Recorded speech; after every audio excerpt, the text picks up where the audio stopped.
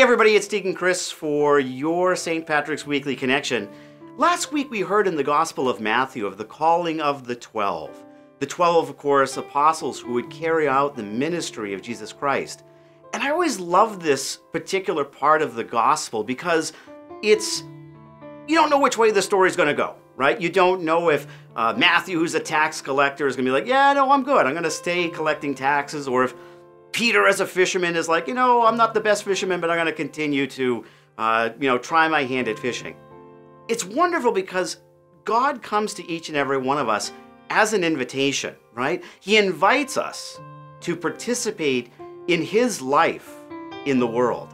And because we have that free will, we can choose either yes, to accept that invitation, as the first apostles did, or we can choose to reject that invitation. And God gives us that freedom.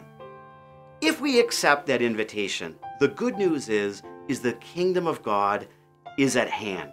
In other words, the kingdom of God is not something that we are going to journey to at the end of our lives, but rather that the kingdom of God is alive today, this very day. And that changes everything, doesn't it? It means that everything we say, everything we do, hopefully, will be an indication that the good news of the gospel is true. And so that's a huge challenge, I think, for us as Catholic people, as Christian people, to bring that to life in our daily lives. So, how do we do it? And that's a question that I think only you and I, praying to God, can really find out or come to an understanding on.